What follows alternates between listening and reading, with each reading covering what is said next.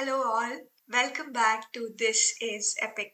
Thank you for joining us again. In our last episode, we spoke about Shantanu and Ganga's 8 children and how Ganga killed 7 of her babies. Today, I'm gonna tell you Ganga's reason behind killing 7 of her own baby boys. The story goes that Ganga, after being cursed by Lord Brahma, on her way to earth from the heavens, meets 8 Vasus. Vasus are basically elemental gods that represent the 5 elements as well as the sun, the moon, and the stars.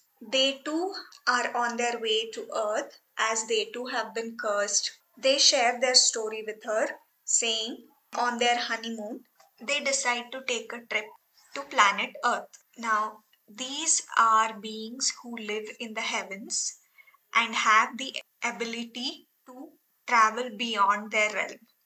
They are literally moving from a realm to a realm for their honeymoon. And of all the places, they end up at Rishi Vasishta's ashram. They come across a Kamadhenu at his ashram. A Kamadhenu is basically a cow which has magical powers. You can wish anything from this cow and it will grant that wish for you. So when they come across this cow, they plot amongst themselves to steal this cow just for fun. Muni Vasishta hears them talking amongst themselves and is angered by their arrogance. So he curses all the 8 Vasus, saying, I curse you all to be born on earth and live a human life. After sharing their story with Ganga, they come up with a plan.